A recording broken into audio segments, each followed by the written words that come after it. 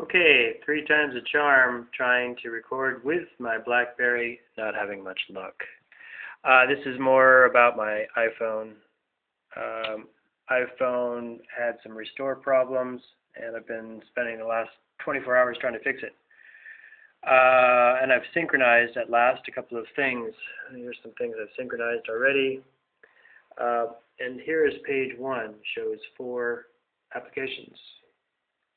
Page 1 on my iPhone shows 15. Page 2 shows 3, and page 2 on my iPhone shows 4.